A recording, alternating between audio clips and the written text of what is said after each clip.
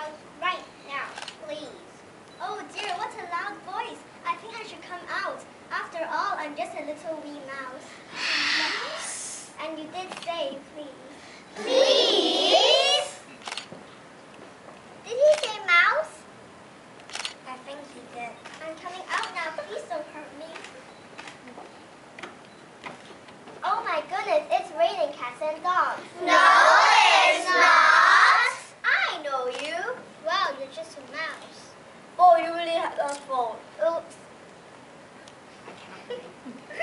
I cannot believe you're all scared of a teeny little mouse. We weren't scared of mouse, just a loud voice. Oh. By the way, mouse, how did such a tiny little creature get such a big, loud voice? It was the house. Every time I spoke, there was this wonderful echo. It made me feel so big. And made us feel so small.